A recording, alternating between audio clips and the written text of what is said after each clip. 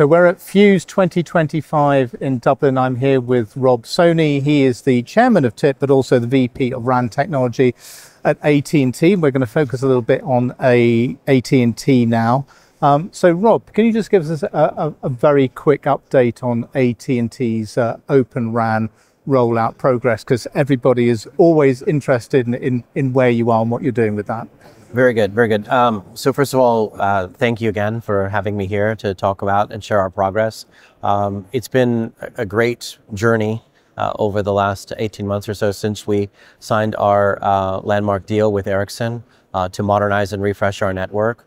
It's had already a pretty dramatic impact overall on user experience in the network itself, as we also acquired significant spectrum from EchoStar in the last few weeks, which we've actually started to light up in a pretty dramatic fashion. In fact, our goal is to have most of it lit up by Thanksgiving. So wow. Already seeing impact on Ookla results, on speed testing, dramatic impacts actually overall in the network, putting us in a position we think to win overall in North America, to continue to gain new subs. The reason we did the deal fundamentally was to grow out our capabilities to support 5G SA services and to modernize and refresh and build out largely mid-band TDD frequencies and implement essentially a very high capacity layer for our subs, for our users. And we've been able to already see the value of being able to do that, and we've moved quite rapidly to do that and dramatically increased user experiences in the network throughout. It's a watershed kind of thing for us as a company, and we continue to look forward to the progress that we expect to see over the next 2 or 3 years as we continue to build out the most aggressive build out of any North American operators, and we're not slowing down. I know the other guys talk about what they don't do, but we are not slowing down. The simple thing is there's an aggressive push to continue to modernize and to refresh, but also fundamentally introduce open capabilities. And so we have a lot of really good progress overall to report on that. It's public, actually, what we've done. This is not, for me, I'm not a huge fan of PR about lab. It's about when you're in the field and when you're running commercial traffic. Yeah. So today I can tell you confidently we are running commercial traffic on our Cloud RAN instance from Ericsson. We're running commercial traffic from our third-party radios from Fujitsu interfacing with the Ericsson baseband. And we now have a cloud-based open network management platform that allows us to run third-party applications, already running one in particular from our partners at HCL, running specifically in the network. It was something we had before running. So overall, I used that word 3 times, so I hate to say it again, but I would say we're running. We're very optimistic about our capability to have full scale and full capability to carry all the traffic on open capable interfaces. Our target is to be 70% by the end of next year. Right. We're about halfway there. So dramatic progress overall for us as an industry, but also dramatic progress for AT&T. Okay. So what do you say? You might not hear it here at this TIP event because it's kind of, everybody here is a supporter of open and programmable networks, but out there in the broader world, there's still a lot of skepticism, you might say. Oh, what do you think when you hear people say AT&T's deployment isn't really Open RAN, or that Open RAN has failed, or Open RAN is dead? So I think they're actually, with the news of the past week and the significant investments now coming from NVIDIA into this world, I think people need to recognize that AI RAN doesn't exist without Open RAN. So our fundamental statements out to our customers, to our stakeholders, is that Open RAN is the enabler for an AI RAN. Now, does that mean we don't have AI RAN today? Absolutely not. We are today leveraging and using AI in our network for things like energy savings, for outage compensation, for prediction on performance, for automation, specifically in how we roll out and deploy. So for us, AI has been table stakes for a while. It's just accelerating, moving more from offline approaches into inline approaches that take more immediate action. We expect those immediate actions to shift from days, hours, to minutes, to seconds as the technology progresses. Obviously, the vendors will drive more of the second level or sub-second level interaction as they introduce new capabilities in their stacks in their solutions to support AI and embed AI in that.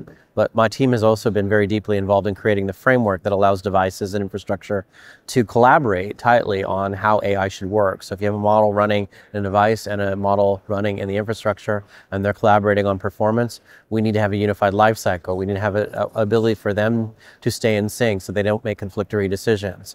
So that framework is going to become very powerful for us now going forward as we move to the next level of AI. As we move past, from my perspective, we're probably in the third generation of AI. We're looking to the future, the fourth, the fifth, whatever. But it's a continuous disruption model. It's a continuous innovation model, which is different. So I hate to say it, but I mean, people who think it's a failure or it's dead, I mean, you know, they're always curmudgeons. They're always people who believe what they believe. I haven't seen, I think there was a belief that you could implement a network with 4 or 5 disruptors at the same time in the same domain. So 4 or 5 different baseband providers, 4 or 5 different radio providers, 4 or 5 different cloud providers, 4 or 5 different network management providers, all simultaneously, and expect that to succeed. Well, that n-tuple problem of testing and running and executing, it seems to me like it would be really, really hard to actually complete it. So yeah, the blueprint we have is pick a blueprint solution, a set of operators, and then scale outwards, continuously add operators. So yes, we started with Ericsson. Yes, we started with Dell. Yes, we started with Intel. Yes, we started with traditional baseband from Ericsson. But we're bringing third-party partners in, some of which are announced, some of which are unannounced. HCL I mentioned, IRA is also mentioned as a partner. We have a variety of partners out there that are working with us, and everybody wants to bring their innovation in through the RAP model because they know it's sustainable. They know if they take it, pick it up and take it to another operator, they can use it and reuse it. And that's powerful. We're trying to do the same thing overall with what we do on the radio side. Try not to build 2 AT&T specific solutions on that.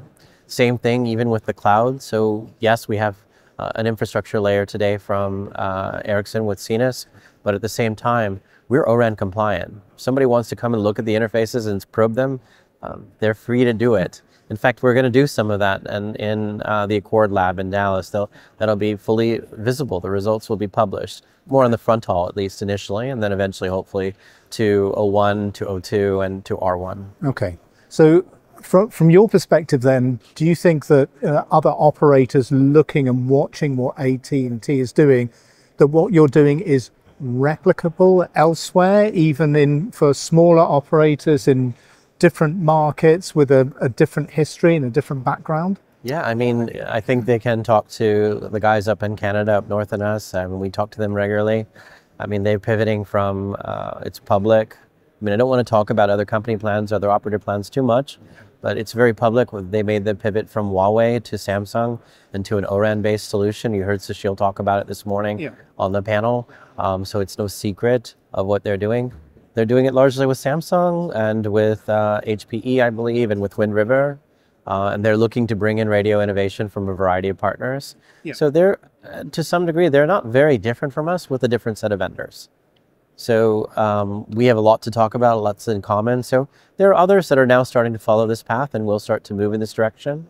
I don't think it's easy to do the n-tuple thing. And I think there was a belief that that's how you were just going to flip the switch and we would immediately be in that complete, almost 5-ring circus immediately. It's not easy to do that, especially for I like to say brown stone. Somehow brown field doesn't feel good, but a brown stone operator. Okay. And then you talked earlier on about AI and AI RAN and how Open RAN is the starting point for you to be able to think about that. That the proposition as put forward by the AI RAN Alliance sort of kind of has 3 pillars, and one of them is focused on the compute capability that could sit at the RAN.